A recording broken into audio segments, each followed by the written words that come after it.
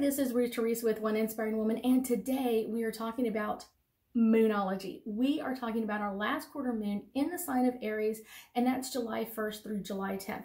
It really depends on where you are and what time zone you're in. It could be July 9th, but it could also be July 10th. And so I kind of just picked and choose, and I put July 10th. So that is kind of what we're dealing with right now. So let's talk about our Aries energy coming from our moon. Aries is very initiative. Kind of like, what do I need to do? Or where do I need to take care of things? Or what do I need to get into? And then we've also got this really very independent energy with our Aries moon. And it's kind of like, what do we require adding our courage and our brainstorming ability, our on-the-spot decision-making, kind of like, what do we need to do right now to make this better? And kind of promoting like ourselves. What do we need to bring into this energy at this point? So let's kind of go into our third quarter moon, our last quarter moon, and kind of like this is a really great time to start letting things go. Things that haven't been working from our new moon, kind of like what's not working or what do we need to change, stepping into our own courage with the Aries energy. Do we need to change or shift or adjust? What do we ourselves need to do? Not what everybody else needs to do. What do we need to do? This is a great time to also kind of step into like, what do we want to change? So many times people say, I want everybody else to change. But the problem is it's we that have to change. We have to choose differently for ourselves. And then once we do, everybody else around us will have to change, shift, or adjust to us. That's kind of the cool part. So it's one of those, this is a great time if you've been stuck in what you've been afraid of or not moving into the energy. Now is the signal. This moon is kind of giving you a kick in the side to kind of like, we need to get going. So this moon is about letting go, releasing, and cleansing at the same time. Let's pull a couple of cards and see what other energy is coming through. So balance. This is a great time to kind of start balancing our energy in this moon. And I know a lot of us have been working really hard, setting our goals in our last full moon just last week.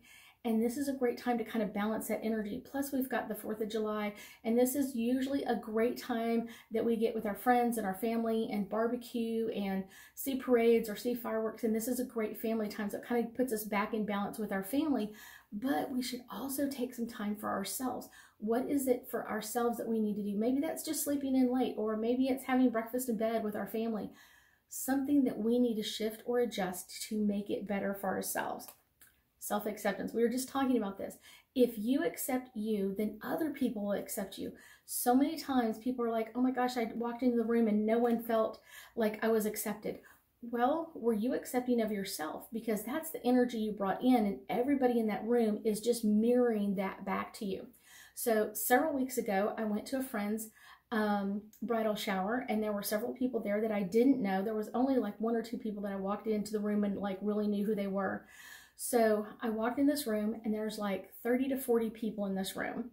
Kind of overwhelming. I don't know, but like I said, 2 or 3 of them, and most of those I just kind of knew in passing from her talking about them.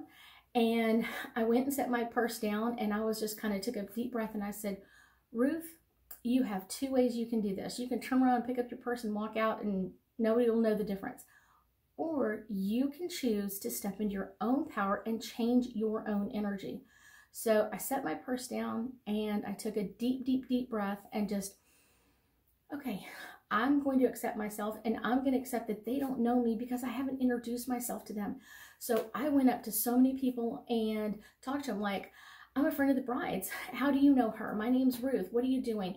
And just started energetically kind of pushing that energy of like, I want to be accepted. I want to know who you are too. So I want to accept your energy so you're more accepting of my energy.